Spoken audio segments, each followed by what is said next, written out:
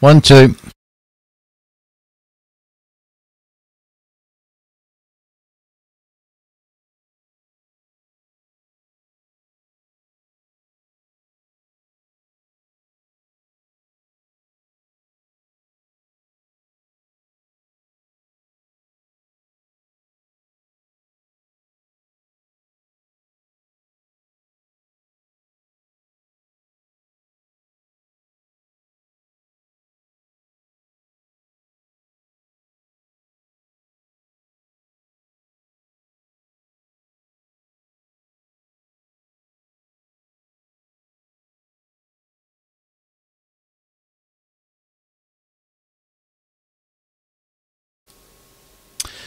Good evening, this is VK3 Echo Kilo Hotel, VK3 EKH, the official station of the Astronomical Society of Victoria with the regular Friday night broadcast, coming to you from the studios of VK3 CSJ in Narre Warren South.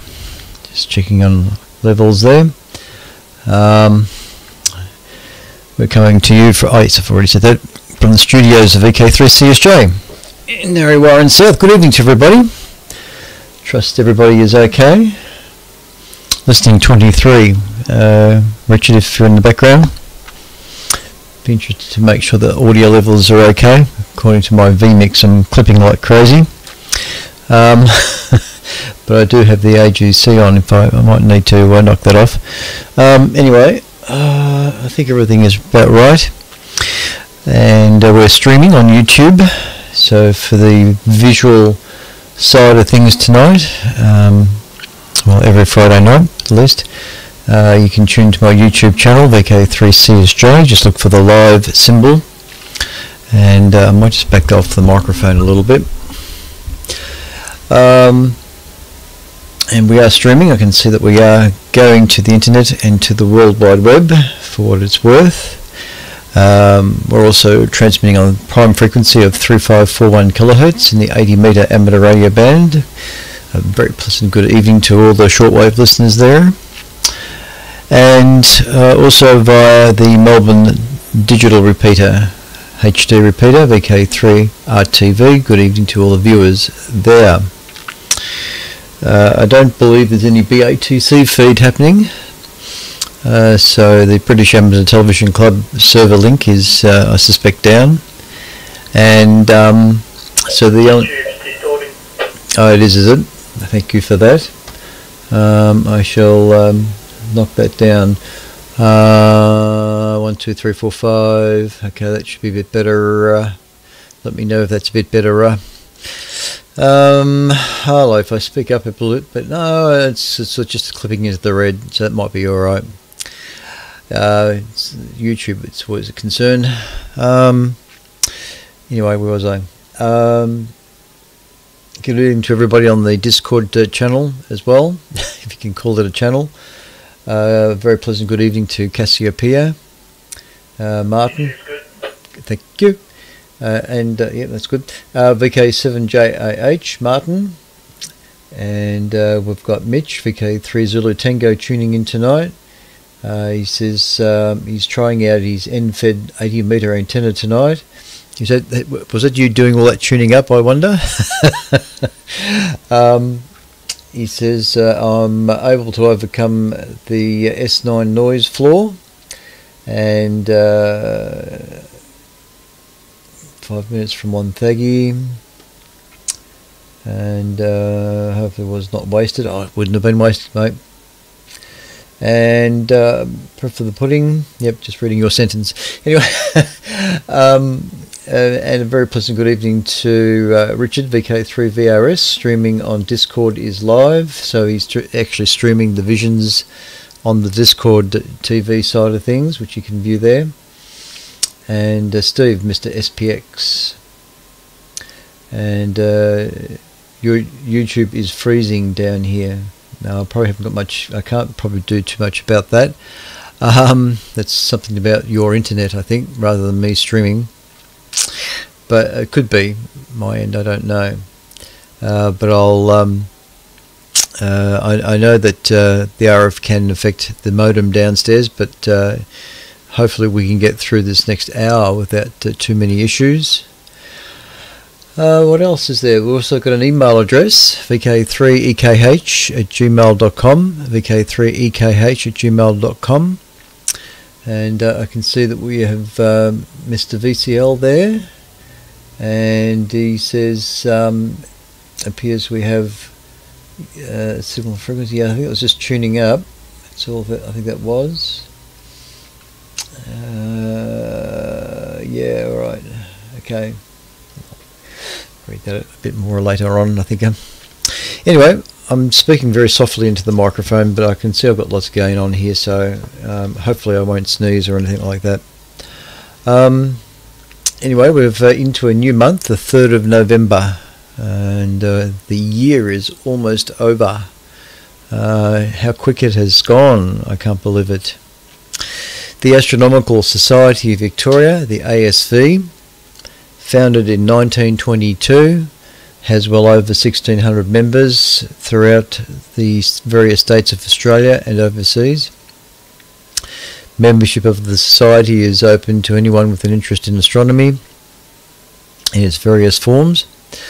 The Society's objectives are to encourage the study and practice of astronomy, and to disseminate the knowledge of the science, and to provide greater facilities for the study among its members. Monthly meetings are usually held on the second Wednesday of each month, except in January, with the latter being held on a Saturday night. Meetings start at 8 p.m. at the Mulia Hall, Burwood Avenue, Melbourne, near the Melbourne Observatory, not too far from the Shrine of Remembrance. Parking is available in Burwood Avenue, Dallas Brooks Drive, and the surrounding streets. Admission is free and visitors are most welcome.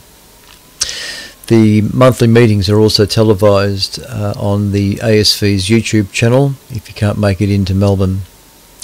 Privileges of membership include the right to borrow books, periodicals and other publications from the Society's extensive library located at the Melbourne Observatory, receipt of the ASV's magazine Crux containing news, articles, observing notes and the like, and the free provision of the Astronomical Yearbook. Access is available to telescopes on members' nights held regularly at the Melbourne Observatory and after the monthly meetings, weather permitting.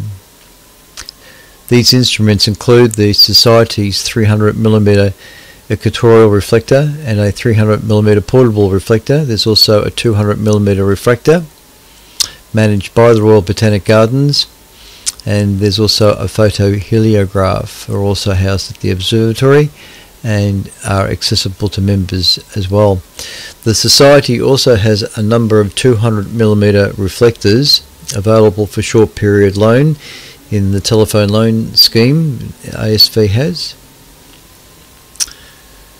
Members are also encouraged to make use of the Society's country property located near Heathcote.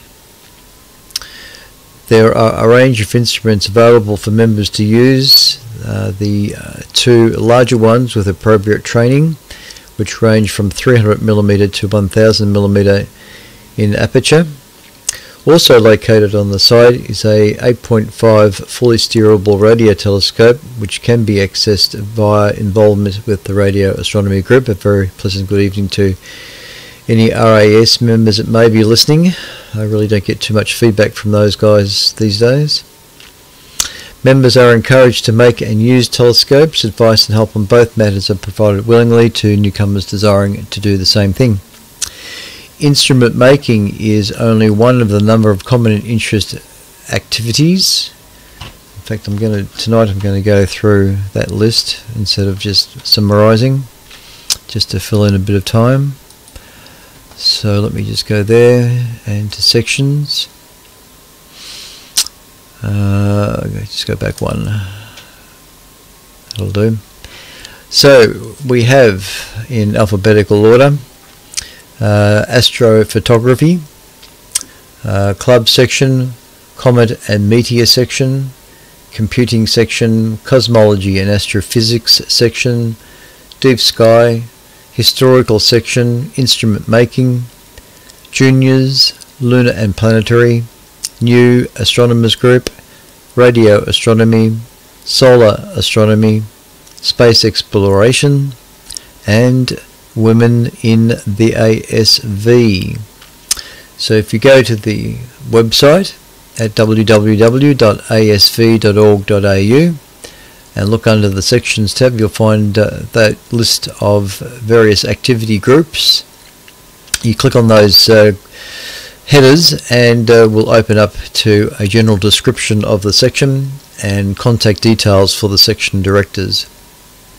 So if you wish to, you don't have to be a member to pop in on a meeting. Just like I say, just send an email to or contact the section director and request as a visitor to be able to sit in and see whether it interests you, and see if it's something to come back to, and then you can look at perhaps becoming a member, which is all done by the home page and all done by PayPal. So they're the various sections that make up the ASV. We also have regional sections.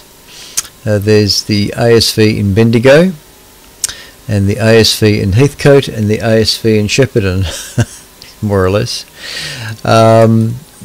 But the Bendigo Astronomical Society, Bendigo District Astronomical Society became a section, an official section of the ASV, merged a few years ago. So the ASV Bendigo section is still, as an astronomical group, is still churning along with their famous sidewalk astronomy activities. And I can see there's a mention of me there too on a Friday night. It's cool. Then there's ASV Heathcote. They talk about Heathcote City, and just explore that anyway on the ASV website. And yes, so like I say, and it looks like the Sea Lake Astro, it's a bit hard to read it with that session booked out across the screen, but anyway, there was an Astro Fest coming up this weekend, I think, and that's all been booked out. So once again, the popularity of that particular event has taken hold, and looks like it's doing very well. November 4, yeah. So all very good. I hope they have good weather. It looks like it's going to be good weather this weekend, so it should be pretty good. You're tuned to ASV Radio, VK3 Echo Kilo Hotel. I'll leave that there, I think. And like I say, any further information about the society, just go to the website www.asv.org.au. 80 is good at the moment. Thanks, Martin. Righto, Mr. Brash. Now, because it is the beginning of the month, we have we do have a video report from Tamitha a little later on.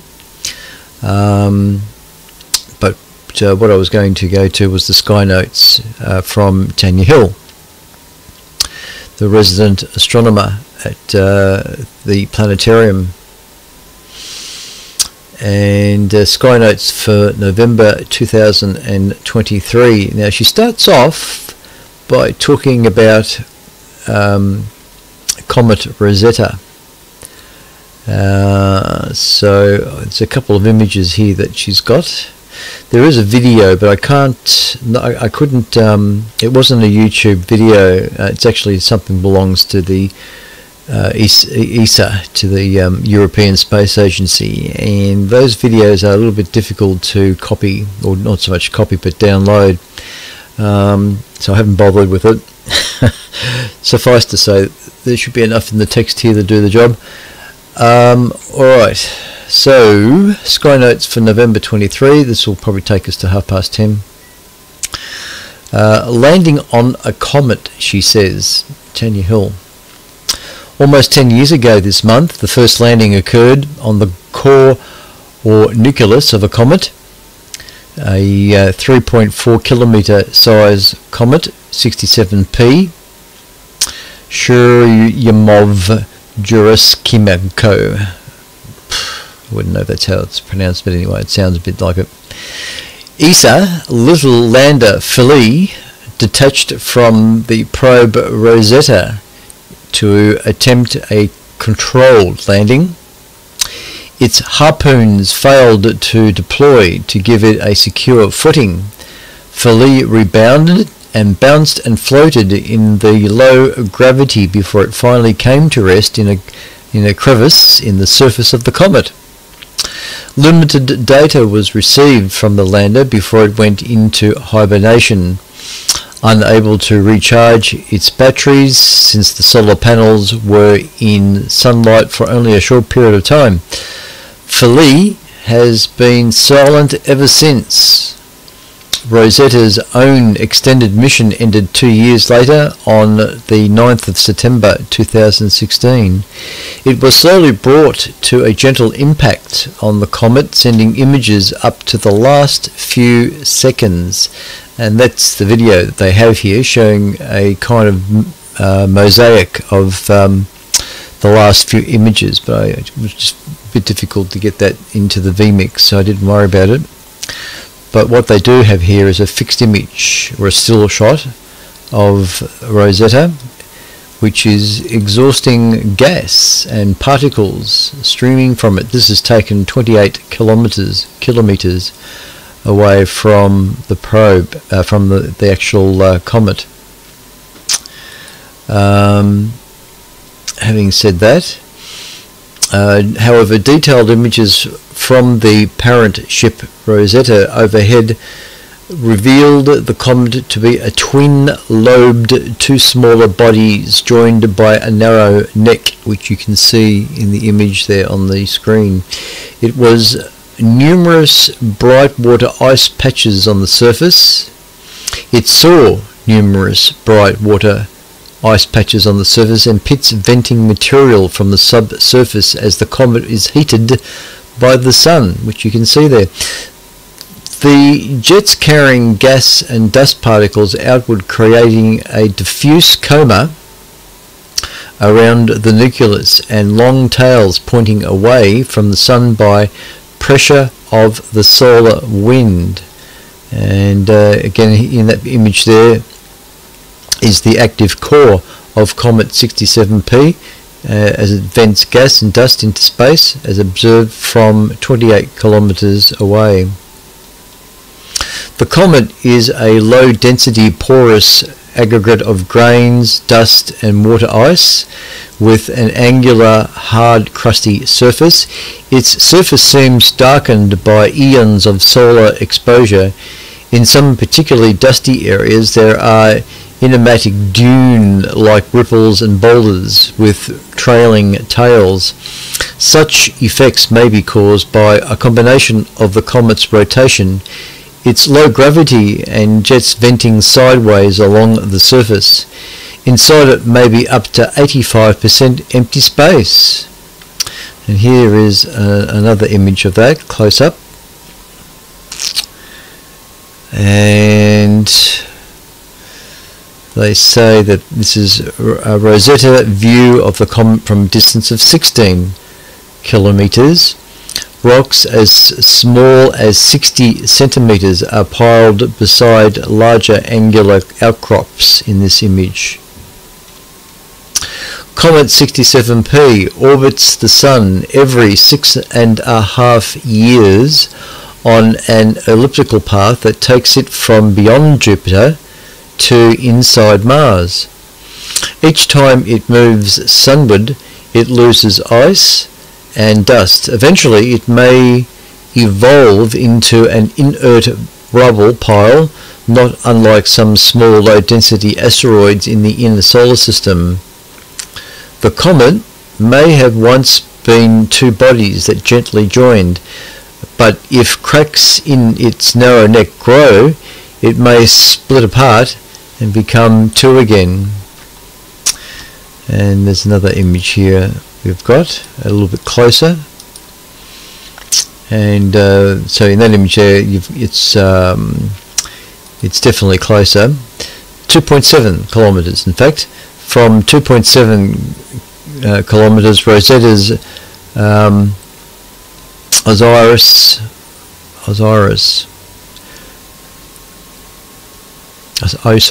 that's it. Osiris camera located in fully inside a dark crevice, which with one of its 3 legs in sunlight.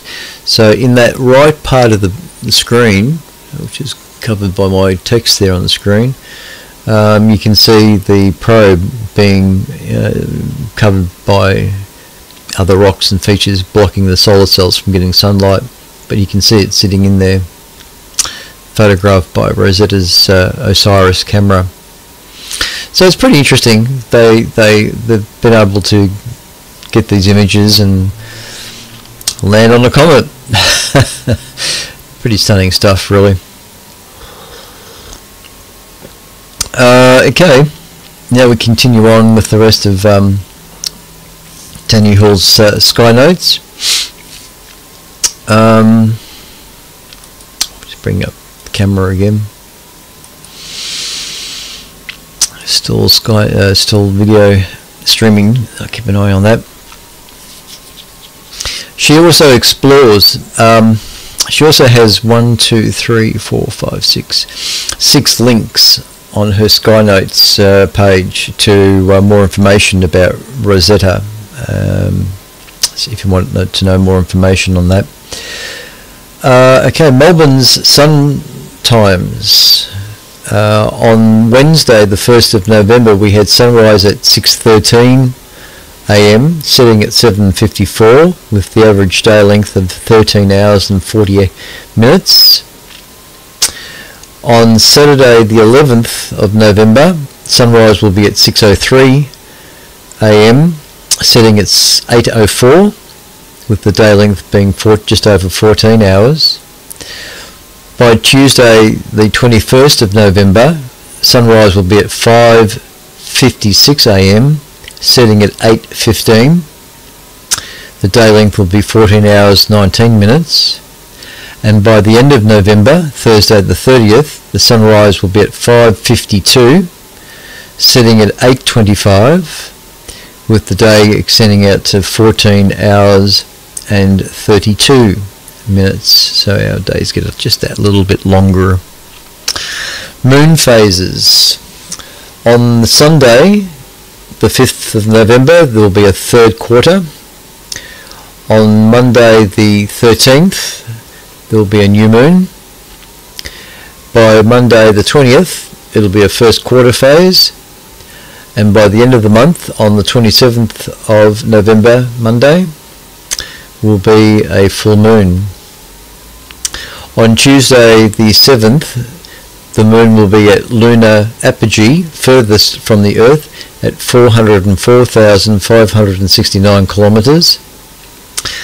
And by Wednesday the 22nd, the moon will be at lunar perigee, closest to the Earth, at 369,818 kilometres.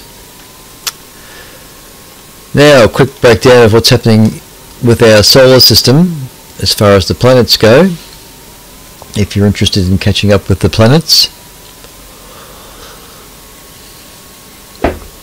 Mercury, the speedy planet orbiting closest to the Sun, has passed behind the Sun for solar conjunction, but is yet to reappear in our night skies.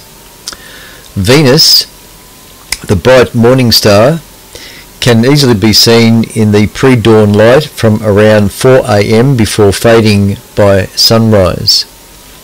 Mars, the red planet, is about to journey behind the Sun for its solar conjunction and is not visible in November.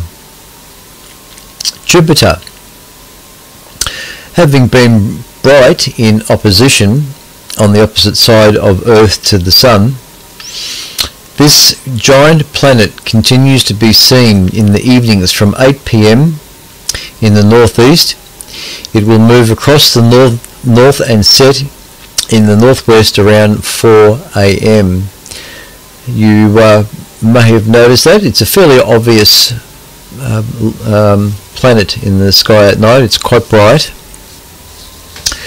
and definitely one to look for in a pair of good binoculars or a telescope. Saturn. The faint and yellowish ringed planet is visible from 9 p.m. high in the northwest before setting in the west by 2:30 a.m. also quite visible. Meteors. What's happening with meteors this month? Meteors.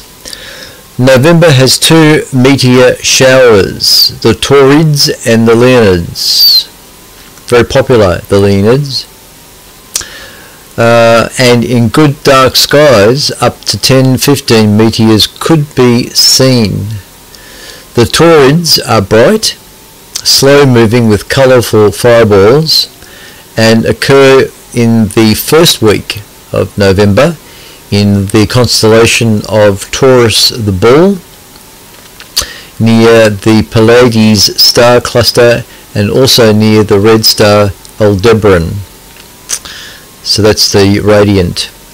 Look towards the constellation of Taurus the Bull, and you'll see up to 10-15 meteors an hour. Taurids. The Leonids are high-speed meteors that leave trains lasting several minutes. They appear in Leo, the lion, which rises around 4 a.m. in the northeast from the 13th to the 20th, but they peak on the morning of the 18th of November. Just check the day. 18th of November is Saturday. Yeah, which is good. So if you're a keen meteor scatter operator, you can turn your beams to the north or to the west and listen out for distant 2-meter beacons or 70-centimeter beacons, mostly 2-meter beacons, 6-meter beacons, and just sit on their frequency. And once a meteor burns in the atmosphere, you'll hear a ping lasting only a few seconds, but as soon as you hear that sort of sound, you can go up on the calling frequency and call CQ on VHF and workstations thousands of kilometers away in the space of 5 seconds. It's been ages since I've done that, but it was good fun. But I think the thing that's really interesting is to be able to hear the ping, the reflection of the signal coming from that distant low-powered beacon. It's always interesting to hear that. Anyway, so the Taurids and the Leonids this month. They also say here that the Leonids are high-speed meteors that leave trains lasting several minutes. They appear in Leo, which is rising about 4 a.m. So it's a morning thing, an early morning event, and they peak on the morning of the 18th, yes. They arise from particles left by comet Tempel-Tuttle as it orbits the Sun every 33 years. The Earth goes through its debris field every 12 months. But the number of Leonid meteors have been declining over recent years, and perhaps only 15 per hour. Alright, going on to constellations, stars and constellations. In the north, looking towards the north, the constellation of Pegasus, the winged horse, is in the north this month, with an Andromeda low in the northwest. Aquila, the eagle, and its principal star Altar is in the northwest. Low in the north this month is the Andromeda Galaxy M31, the furthest object visible to the naked eye at 2.5 million light years. This large spiral galaxy contains perhaps 1 trillion stars and takes up an area in the sky larger than the moon. So even if you're in a dark sky site and you can find Andromeda by eye, you probably wouldn't be able to see it directly looking at it, but by offsetting your vision, because our eyes are a little bit more sensitive at the side, you'll probably be able to just see the faint glow of Andromeda. But if you had a camera attached to a telescope, which I'm close to doing, one of my challenges here in Narre South is to be able to photograph Andromeda from low on the horizon. But as they say here, the full size of Andromeda takes up the size of the moon in the sky, which is pretty big. But you just can't see it because the light is so faint. The beauty of CCD cameras. Anyway, that's another story. Okay, so there it is. In the west, if we turn our chairs and look to the west, Spectacular Scorpius is now in the west. The red star Antares, Alpha Scorpii, it sits at the middle of the three stars that form the body of the scorpion. Yeah. Sagittarius, the centaur archer, is above its bow and arrow, forming the well-known teapot asterism. And further up sits Capricorn, the sea goat, the strange goat with the tail of a fish. So this is where you've got to be familiar with stars in the sky, the constellations. For those folks that just get out there at night time at 9 o'clock to have a cigarette and just look up at the sky and look at the sky in awe, you're just looking at a bunch of stars. But you know, if you've got an interest in the sky and from a boyhood time, you become familiar with the shape of the stars as such, and the constellations and the pictures that they generate. So these constellations stand out. Like Orion, the constellation of Orion is a very obvious one. You can't mistake the teapot and all that. So you know, it's this sort of stuff that you're able to pick out when you become familiar with constellations, and there's a lot of books on it. In fact, I know I've mentioned this before, but if you've got a smartphone, I'll do it again. There's an app. There's two apps. In fact, there's probably several apps, but there's an app you can install, which is, in this case, I've got Star Tracker, and for those watching TV at the moment, that's Star Tracker. You can see how amazing as I move the phone around, you can see how quick the star patterns in the sky are updating millisecond by millisecond, microsecond by microsecond. The computing power there in my hand is amazing, but that my phone is facing east from where I am here sitting in front of my camera. I'm basically facing due east, and so that's looking at the constellations and stars that are on the horizon as I speak. You can actually just see Scorpio there on the horizon right now in that image. Isn't that amazing stuff? I just think the technology behind all that is just amazing stuff. As a young kid, I'm 63 now, but I grew up using star charts, bits of bloody paper that you'd fold out, and you'd have to try and smooth out flat because the creases were causing problems with your viewing. So, but you used to go out at 9 o'clock at night, because that's when the chart was set for, 9 o'clock at night in the evening, and you'd hold this chart up like that above your head, and you go, oh yeah, that's about right. But now you've got this marvelous stuff, and there's music being played here too. There's a very, very astronomical type music being played.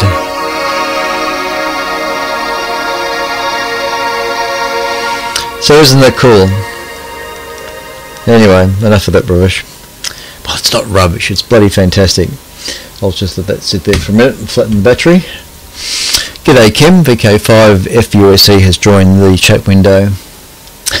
And Dave, our resident Mount Burnett astronomer. All right. So that was talking about that. If we turn to the east, which we were just a moment ago with our super phone, in the east, Orion, the hunter, rises late in the evening this month. I was just there talking about it. 1 foot being the blue giant star Regal, Beta Orionis, and a shoulder and the red giant star Betelgeuse, or Betelgeuse, I think it's another way of saying that, Alpha Orionis. The bright stars known as the Orion's Belt are Alnitic, Alnilam, and Mitaka, I think that's how you pronounce those, and form the base of the saucepan teapot asterism, while Orion's scabbard, the sword, the saucepan's handle in this case, hanging from its belt contains in its centre the beautiful Orion Nebula. This is probably one of the most photographed parts of the sky because the Orion Nebula is a region where stars are being born as we speak. There's also a pulsar that sits somewhere amongst all that.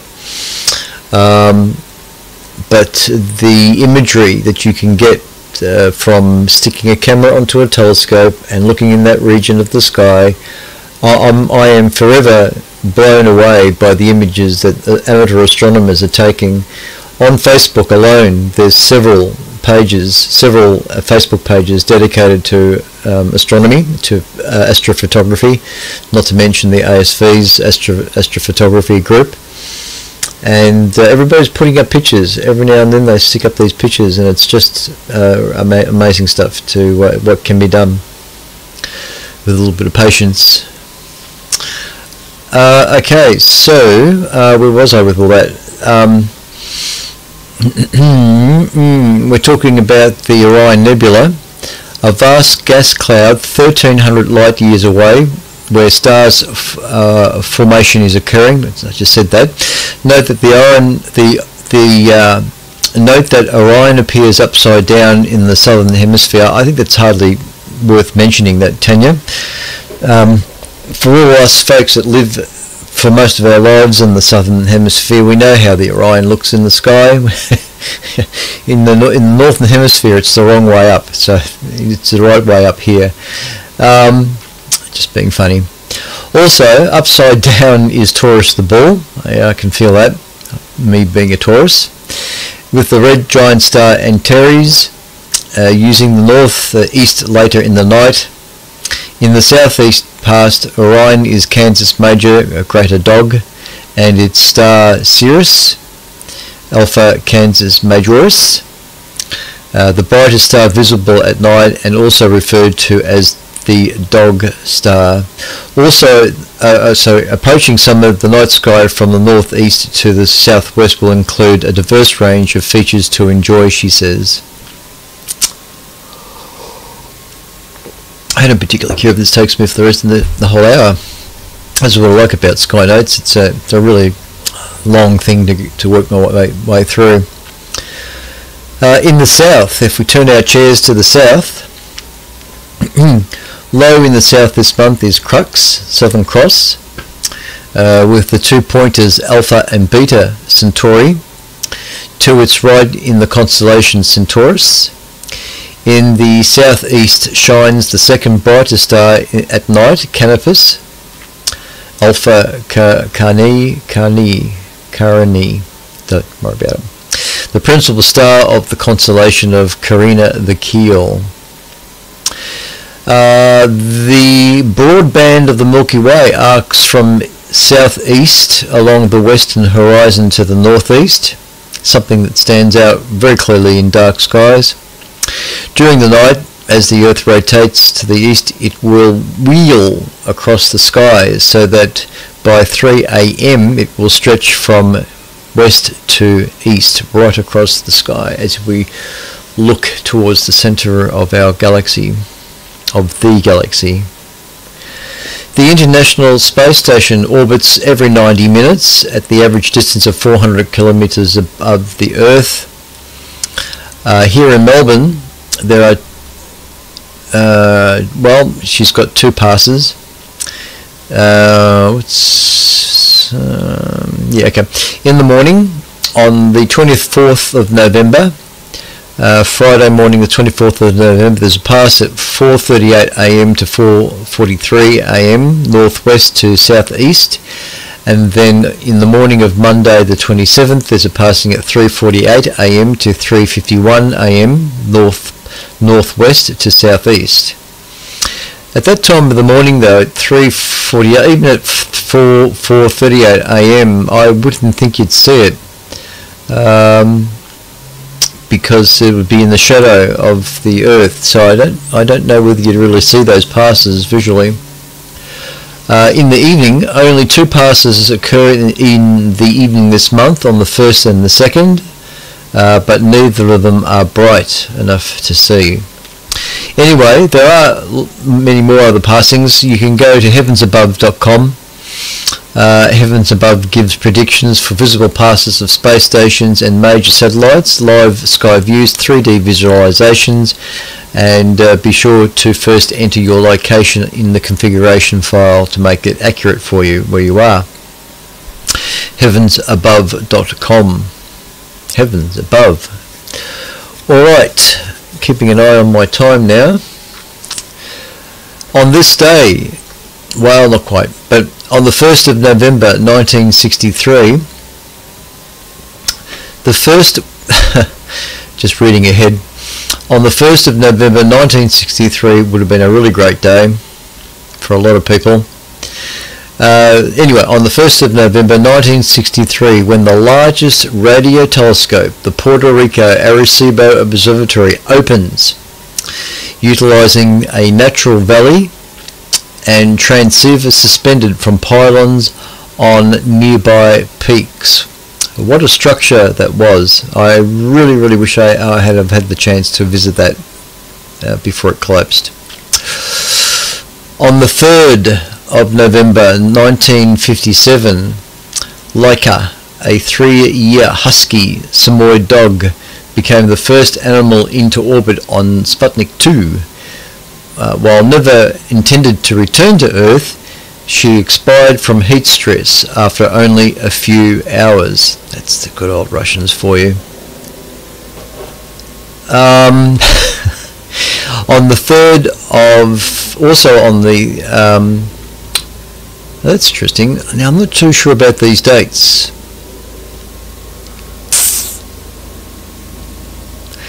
Yeah, she's got that one about the husky dog. She's got the it's the 3rd, but she hasn't written it RD. It's ND. I reckon that was meant to be the 2nd. On the 2nd of 1957, a 3-year-old husky Samoyed dog became the first animal, because the next date is the 3rd, and that's 3RD, as in third. Oh dear. On the 3rd, 1973, Mariner 10 launches to Mercury, the first probe to use a gravitational slingshot around a planet to reach an objective. In this case, it was Venus.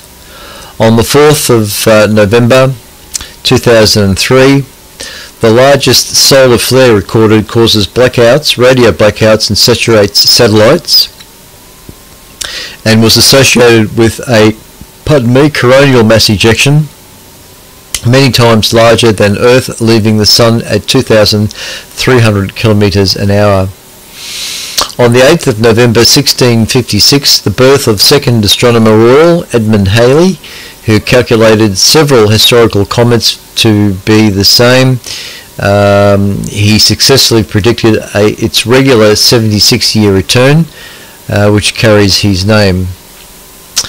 On the 9th of November 1934 was the birth of American astrophysicist and science communicator Mr. Carl Sagan. On the 12th of November 2014, first landing on a comet and direct surface images of comet P67. No, that's not it. What was it again? 67P. I can't pronounce the German. 67P, that'll do. because the German names are just unpronounceable. And I'll just one more date. Where are we? I went ahead of myself here. Oh yeah. And on the also on the 12th of November 1980, Voyager 1 has a historic close encounter with Saturn at 124,000 kilometers when it flew by moon Titan, which precluded going onto Uranus or Neptune, although both were later visited by Voyager 2. Plenty of other dates, but I'll leave those till next week. You're tuned to ASV Radio, VK3 Echo Kilo Hotel, the official station of the Astronomical Society of Victoria. And thank you, Steve. Mr. SPX has put up an image on Discord of exactly what I was referring to before in regards to the nebula Orion, the Orion Nebula. And really quite a spectacular thing. Thanks to Steve for putting that up. Alright, this is a quick little thing. It's a Ask the Astronomer thing that astronomy.com does have. Ask Astro, they call it. Why is the night sky dark? The answer tells us a lot about our universe and its limitations. Published October 18. The question is so common and important that it has a name, the Olbers paradox. Olbers, O-L-B-E-R-S, Olbers paradox, named for 19th century astronomer Henrik Olbers.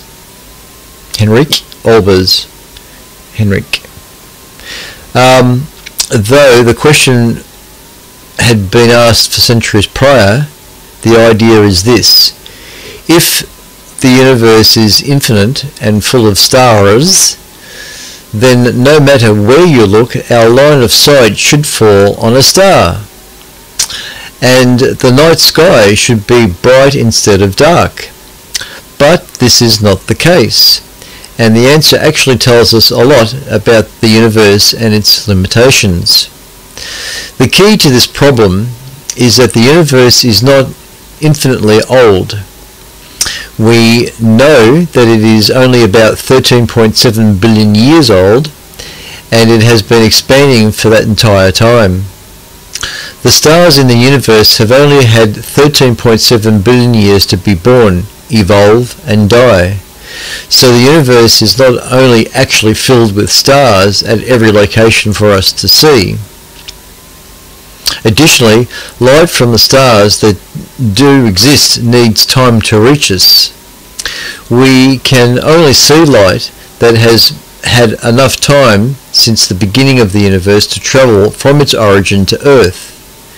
Furthermore, as the universe expands, light travelling towards us from distant sources undergoes a process called Doppler shifting, which stretches the light to longer wavelengths. Given a large enough shift, the light is no longer visible to the human eye, and in fact, the oldest radiation we can see in the universe, the cosmic microwave background, has been stretched by a factor of about 1000, so that it appears much cooler and at much longer wavelengths than when it was produced. And this radiation, though it is everywhere, is invisible to the naked eye. Ultimately, the nature of the universe itself, expanding, evolving with an infinite age, or finite age, are the reasons we do not see light all around us and the night sky appears dark.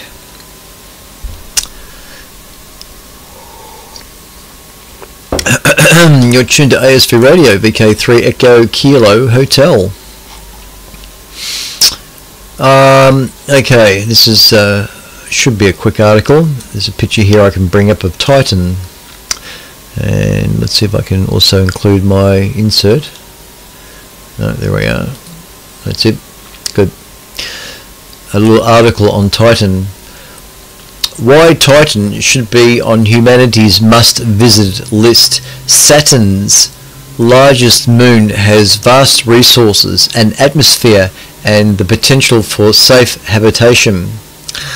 When it comes to worlds for humans to visit, Titan may not naturally jump to the top of any travel agency's list. This frigid moon of Saturn has an average temperature of minus 181 degrees Celsius. Surface water doesn't flow, it's locked away in ice that acts as the world's crust.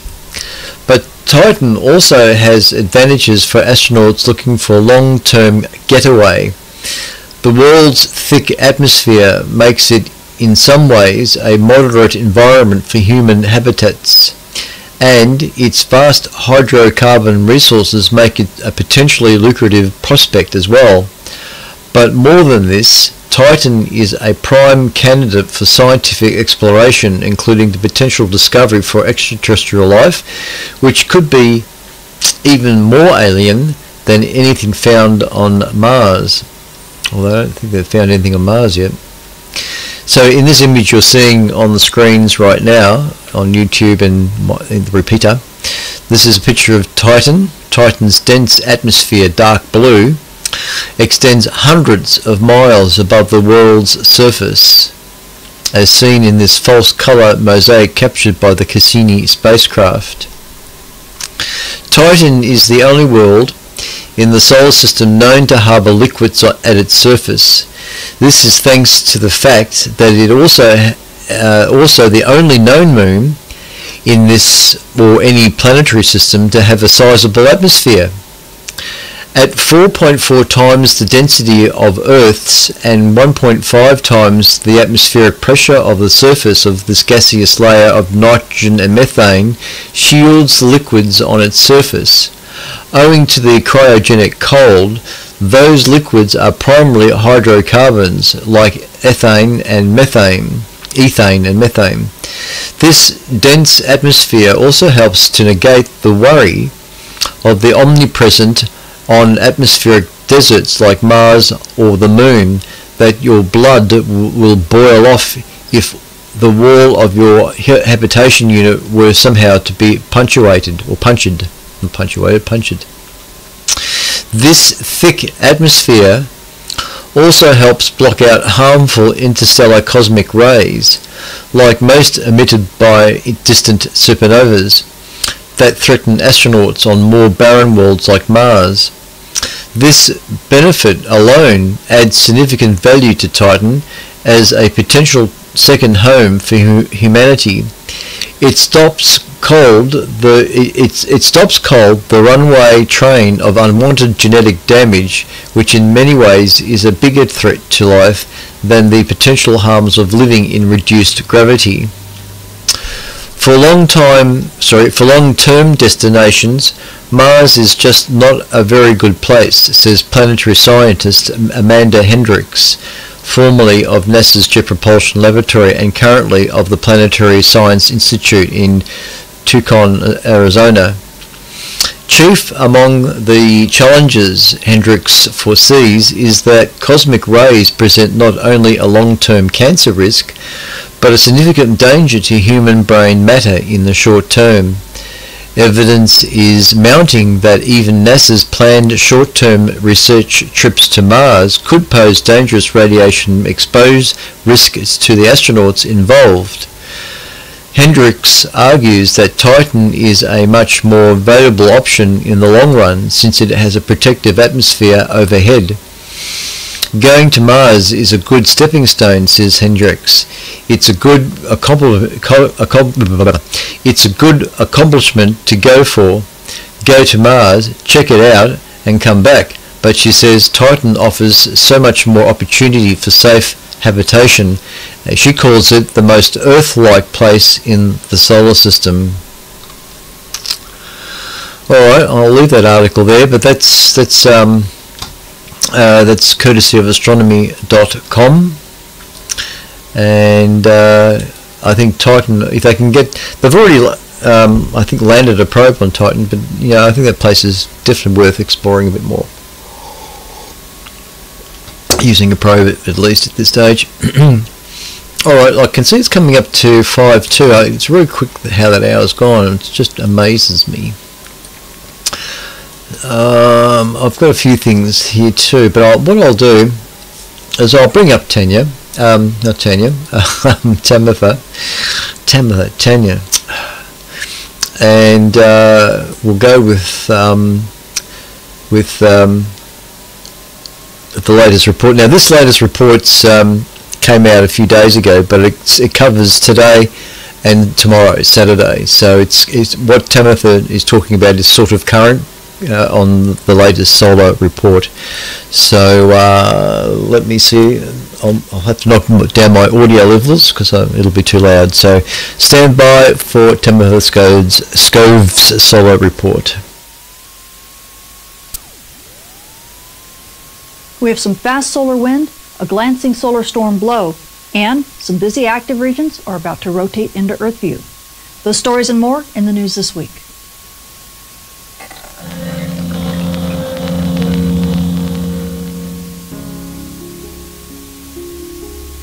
If you want to learn how weather from our star causes impacts at the Earth that shape the future of our world, join Professors Dr. Jenny Meehan, Michael Cook, and myself as we guide you through a space weather certificate program like no other.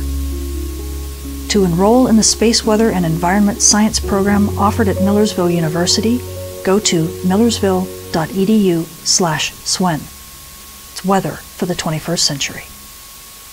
This forecast also sponsored in part by CW Ops. Space weather this week definitely picks up in activity. As we take a look at our Earth-facing disk, your eyes can't help but be drawn to region 3673, and wait for it. Bam! Right there. Did you see that? That was a massive solar storm launch. In fact, it actually affected several different filaments in the region. The coronagraphs show this massive partial halo. In fact, you can actually see what looks like part of that blast wave. That looks like it's actually going to be a solar storm that is affecting Earth just a skosh, so we could get a couple bumpy rides here over the next couple days. Also, when we take a look at the big blast wave, you can see that it actually affected several different filaments on the Earth-facing disk, so we are keeping our eyes on some of these filaments now because they may go unstable, especially near this massive coronal hole. On top of that, we're also dealing with region 3474. This region over the past couple days has just begun to really act up. It's definitely becoming a big flare player, so we're keeping our eyes on that as well. On top of that, we're also dealing with some fast solar wind from this coronal hole. We are definitely getting some decent aurora at high latitudes. We've even had a skosh of aurora down at mid latitudes. It's not been lasting all that long, but we're expecting to get the influence from this over the next day or two before things calm down. So aurora photographers, definitely if you're at high latitude, you're going to continue to get a show, even through Halloween. But as we move into the beginning of the new month, things should be calming down a little bit for you. Now, switching to our sun's far side, we can no longer use stereo A imagery to give us a view of the sun's far side, so we have to simulate it by looking at HMI and AIA imagery of about 2 weeks ago to get an idea of what's going on in the solar disk. Well, taking a look at all that, we've got region 3463, 3464, and believe it or not, there's a little teeny tiny region right there. Do you see that? I'm going to stop this so you can see it. This teeny tiny region doesn't look like much here. In fact, it never even got a designation before it rotated to the sun's far side. Well, that little region has continued to grow all the way during its far side passage. And as we end up taking a look at HMI helioseismology far-sighted viewing stuff from JSOC, you can see that new region right here next to region 3460 and 3463. Look at that dark region. Everything here on the gold, that is far-sighted sun, and you can even see a dark patch here near region 3469. So as we take a look at 3469, sure enough, this region was also growing. In fact, you start seeing it flaring a little bit. So those regions that were just beginning to grow, they are definitely the ones that are developing on the far side, and they should be rotating into view here within the next couple days, possibly about 2 to 3 days for region 3460 and 63, and then about 4 days for region 3469. So get ready, amateur radio operators and emergency responders. We're going to start seeing that flare risk rise, and it looks like radio propagation is definitely going to continue to stay in the good range. Now, switching to our moon, we are coming out of a full moon on our way to a third quarter. And by the 4th, the moon will still be about 58% illuminated. So you night sky watchers, if you want to catch those dim objects in the sky, well, you're going to have this bright companion. So you're going to need to check your local rise and set times. Now, switching to our solar storm conditions and aurora possibilities over the coming week, we are still getting that fast solar wind from that coronal hole that's been rotating in through the Earth strike zone.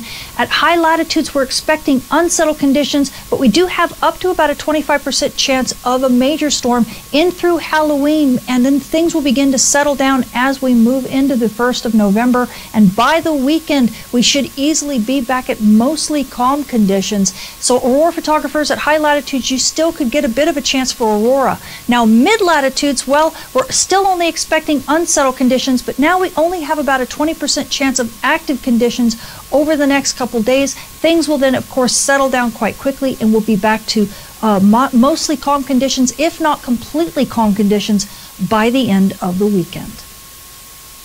Now, switching to our solar flare and dayside radio blackout outlook over the coming week, we are dealing with a few big flare players on the Earth-facing disk, especially region 3474. This is why our solar flux is sitting in the 140s right now, and that will likely continue to rise as the new regions rotate into Earth view at the end of this week. NOAA is giving us about a 25% chance of M-class flares at an R1 to R2 level radio blackout, and again, that's going to last over the next few days, with that risk possibly rising to about a 35% as these new regions rotate into Earth view. We are sitting at minor noise on the bands right now, and that's likely going to continue to stay. We even have a small risk for X-class flares at an R3 level radio blackout, but that's likely going to remain low even as we move in through the weekend. Now, switching to our radiation storm and polar aviation outlook over the coming week, everything continues to be in the green this week. We are sitting at the D1 normal range. That is at flight level 360 for you aviators, and this is the S0 quiet range for everyone else. We only have about a 5% chance of big radiation storms. That's at the S1 to S2 level, and likely that those conditions will continue over the rest of this week. It possibly might rise a little bit, especially as region 3474 rotates to the west limb, but overall the risk is going to stay pretty low. So you frequent flyers, and this does include air crew, well, everything seems to be pretty good for you, and so you should be all in the clear. So the space weather this week is definitely staying on the active side. We do have the fast solar wind from that coronal hole that's rotating in through the Earth strike zone. So aurora photographers, if you're at high latitudes, you could continue to get a show easily over the next 24 hours or so before things begin to calm down, which should make your Halloween quite a happy one. But as we move into the 1st of November and early into the week, things should definitely be settling down quite a bit. Now, amateur radio operators and emergency responders, well, you guys are dealing with, minor noise on the bands right now. Things are getting a bit more noisy, especially with region 3474. Plus, we have those new regions that are going to be rotating into Earth view here over the next couple days. So definitely expect to get a bit more noise on the bands and possibly R1 to R2 level radio blackouts easily over this week and possibly into next as well. And now you GPS users, well, we have a little bit of issue, especially at high latitudes with the aurora ongoing, but that's going to settle down here pretty soon. But the main issue is going to be these radio blackouts as they begin to increase. So be sure to stay vigilant near dawn and near dusk, and your GPS reception should stay pretty good. I'm Tamitha Skov, the Space Weather Woman. Thank you for watching.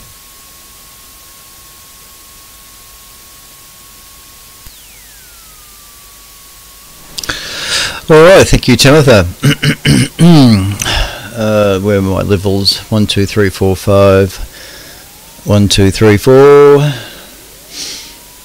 I think that's okay. 1, 2, 3, 4. 1, 2, 3, 4. There's such a big difference in levels coming off the computer at the moment. I haven't gone investigating the reason for it. That's why there's so much noise on that. Normally there isn't. Her recordings are spot on. And normally I don't have any any problems in playing that across. But I don't know, something's changed. Oh, my headphones are in the way here. Something's changed in the system here. I know I say that every Friday, and I don't do anything about it until the next Friday. So I must do something, because what I'm hearing I listen to the audio off the monitor on the HF radio, and I try to have the levels adjusted so that it's not bulk distortion, but I can also hear all this noise in the background, so it's not good. Anyway, I'm still streaming, which is good. I haven't dropped out, which is the main thing. So I hope you enjoyed the Timothy Scove's solar report. And now we go just quickly to spaceweather.com, and I'll bring up the latest image of the sun. So that's the current disk of the sun facing us at the moment. So we've got several solar sunspots there, which are in view. And the solar wind is currently at 347 kilometers a second at a density of 2.32 protons per cubic centimeter. The current sunspot number is 113. The radio sun, the solar flux, is currently at 158 solar flux units, measured at a wavelength of 10.7 centimeters. The K-index, planetary K-index, KP, is currently 1.67, which is considered quiet. The 24-hour max KP figure is also 1.67, which is again considered as quiet. The aurora over the Antarctica is currently looking like this, as we see on my YouTube channel and via the Melbourne TV repeater.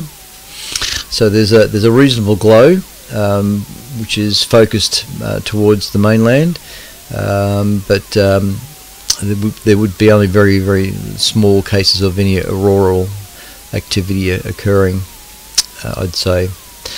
And going back to that, the general report is minor geomagnetic storm watch.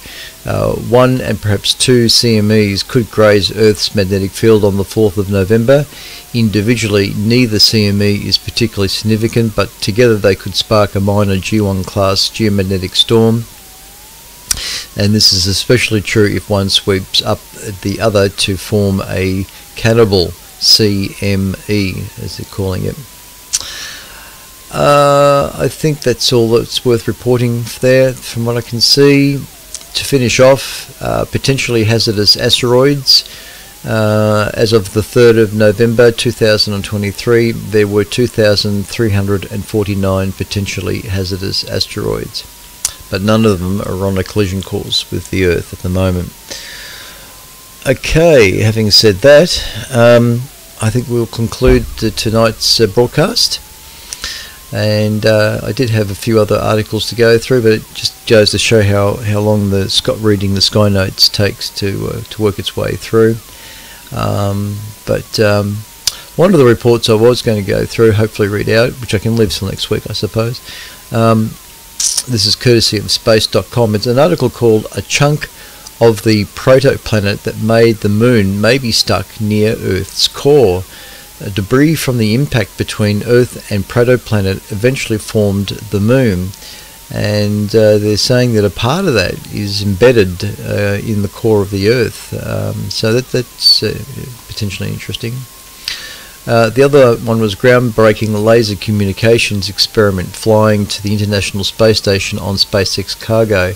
This is the 5th of November. It's called Luma-T. Could help pave the way for more efficient communications between Earth and distant destinations like Mars. Early this month, SpaceX will spend a clutch of science experiments to the space station investigating a range of topics from high-speed laser communications to rolling atmospheric waves on Earth. So that was another article I was going to go through. That's courtesy of space.com. And NASA has just revealed a 7-planet system hiding in old mission data. So I can leave that till next week. Alright, having said that, this is VK3 Echo Kilo Hotel, the official station of the Astronomical Society of Victoria, with the regular Friday night cast missions. We're listening on 3541 kHz for any stations wishing to check in. This is VK3 EKH.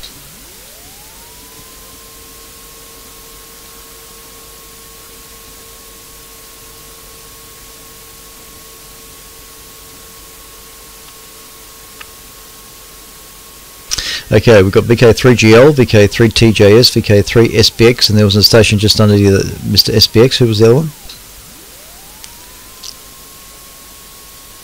Okay, VK7JAH. Any others?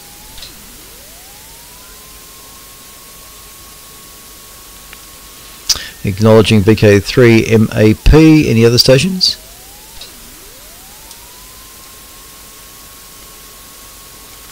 VK3, who is it again? Yep, gotcha. No worries, VK3ZT. Alright. Alright, to the top of that list, VK3GL Bunyip, VK3EKH. G'day, Graham.